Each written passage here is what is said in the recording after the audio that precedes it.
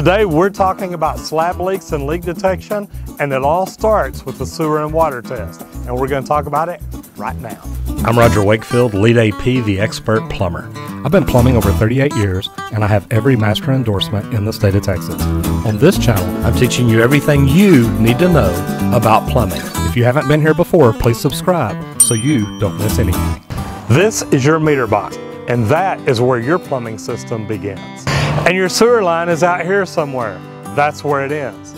So literally, your plumbing system starts at your meter, goes through the yard to your valve box, into your house, goes through your plumbing system, gets flushed down the drain or goes down the drain, comes back out and ends up here. In a slab leak and leak detection, it all starts here and it ends out here also.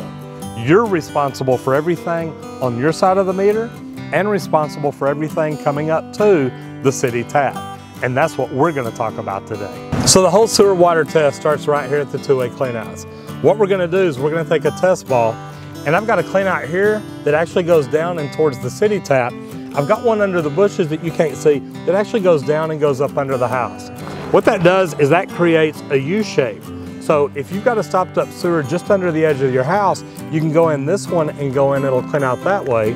If you've got a stopped up sewer here to the city tap, you'll go in this one and your sewer machine will go that way. So what we're actually going to do is we're going to test this, take this test ball, we're going to stick it in this one and stick it right down in between them. The reason that we want to do that is we can take a light, look down in the other side, make sure that no water's going past it once we fill it up. But also, this clean out is almost at slab level. It's actually up into the slab level at elevation wise.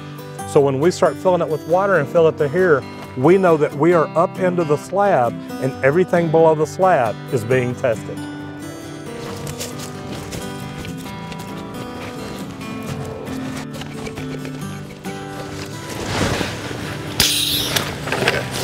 Okay, so now that we have it pumped up, we've got a test ball right between the two cleanouts. So what we're going to do is we're going to fill it with water up to this level, and that'll make sure that none of the sewer line under the house is leaking at all. So guys, as we fill this up, I don't want to drop my hose in there because you actually create a cross connection there. Now, there is a vacuum breaker on this hose bib, so it wouldn't be a problem. It's just not a good habit to get into. So as we start getting to the top, I've got my hands on the hose to make sure that I can kink it off. I don't want it to overflow a lot. I mean, it really wouldn't hurt anything out here in a flower bed, but I like getting it right up to the top and letting it set. That way I know it's not going anywhere.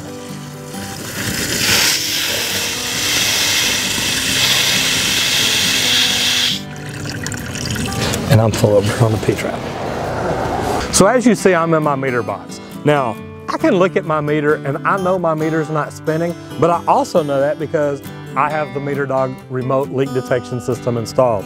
And this to me is a great product. Normally when a home inspector will come out or when people think they may have a water leak under their house, the first thing they can do is come out and look in their meter and see if either their low flow indicator is turning, or on a digital meter like I have, it'll let you know how many gallons per minute your meter's actually turning at the time. I've got a valve here, which is where I'll turn the water off in a minute, but the first thing I want to do is I want to put a gauge on at the house so I know what the normal pressure is. What is my static pressure when the meter's on, the city's on, and my house is just setting stagnant all day long. So we're going to go do that first, then we're going to come back and turn the meter off. So now that we got the sewer line full, what we're going to do is go ahead and disconnect the hose, get the gauge on here, that way we can shut off the water meter, and then we're running both tests at the same time, that way we're not out here all day long. These gauges are great, they're not very expensive. You can pick them up at any plumbing supply house or any box store. I like these Watts gauges, they're very good. And when I ease this thing on, since it's a vacuum breaker, it's going to spill out a little bit of water. It's going to take my pressure up to just city water pressure. Now this is why we do not call this a hydrostatic test. We're not applying any pressure. This is the city pressure. So whenever we turn off the meter, we're not applying anything. We just want to make sure that it holds the city water pressure for 15 minutes. Okay, so now that we've put the gauge on and we know what the pressure is, all we're going to do is turn the water off. Now I've got another video about how to turn the water off to your house. If you haven't seen it, go watch that video now. Literally, you're just gonna reach in here and turn the valve off. So we are gonna do that now.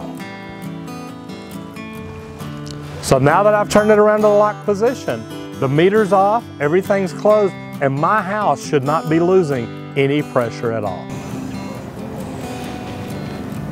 Well, I figure while I'm waiting, I might as well take a nap. Gotta wait about 30 minutes. See y'all in a little bit.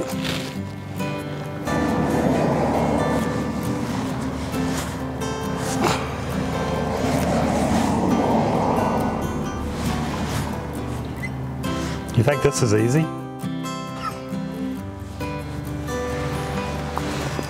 So as you can see, the P-trap here for my filtration system is still full of water. So now we're gonna go ahead and let the air out.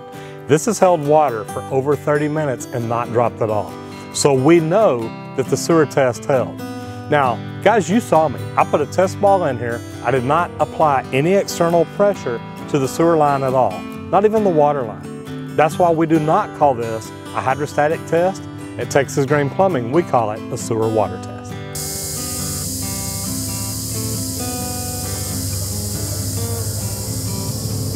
Guys, if you have rubber gem caps like this, I recommend leaving the stainless steel hose clamp off because I just want these set on not too tight.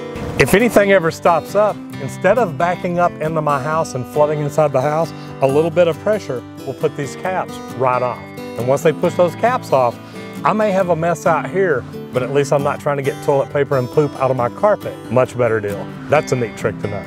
So guys, a sewer and water test begins right here. We start with the sewer by filling it up.